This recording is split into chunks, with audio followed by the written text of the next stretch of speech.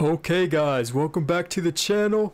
So the jack-o'-lanterns have been out for about a day now, and I have gone around and got all 200 in a single day. So you have to do this in a single day, go around getting all 200 jack-o'-lanterns around the map, and then you will unlock the secret pumpkin t-shirt, which is rare. Yes, it is a rare item. So it's all throughout the map. I went from the top to the bottom, and this is the last one here. I'm going to get this live for you guys to just experience this live, getting the t-shirt, getting the last 200th pumpkin in this game.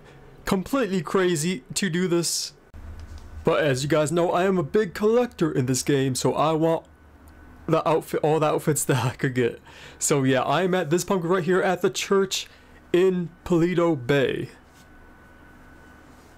And there are a lot of these are on the map. I mean, way too much. And there is a UFO too that we checked out in the last video yesterday. I might put up a little short later tonight, just showing you guys the location just because.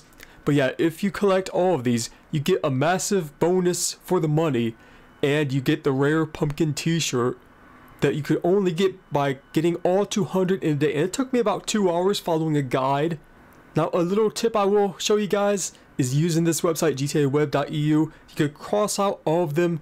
You could look at each one and then cross out as you collect it in game. So that was a big help. That made me do it in like 2 hours, but I saw other people do it in 3 hours, 4 hours, and that was way too much. But using this website, I was able to do it really fast. So I would recommend using this. Not sponsored or anything, but I really enjoyed this website. Very helpful while doing this. So let's wait until the UFO shows up to pick up this pumpkin. I think that'll be a good time to pick up this last pumpkin when the UFO shows up. And I am recording this a day before it uploads, so the UFO will be in a different location. It's still in Paleto Bay, but it's just going to be a little bit to the left of this one, in case you're looking for it. And do you hear this creepy music from this church? Was this always in the game? That is some creepy music from the church. I think that was always in the game though, but that is cool. For the last location? Okay. So I will see you guys when the UFO spawns and we pick up this last pumpkin. So it should be spawning any minute now. Let's see. There it is right behind us. The UFO has spawned in. Look at that. That is crazy. UFO event in GTA Online.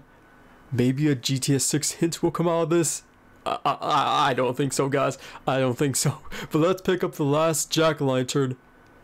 There we go, all jack-o'-lanterns collected, and as you see at the bottom left, your Maze bank account has been credited with $50,000 and clothing unlocked, the pumpkin tee. So we're gonna have to go pick up this t-shirt, but first let's go up close to UFO. How close can we get to this UFO? Let's find out.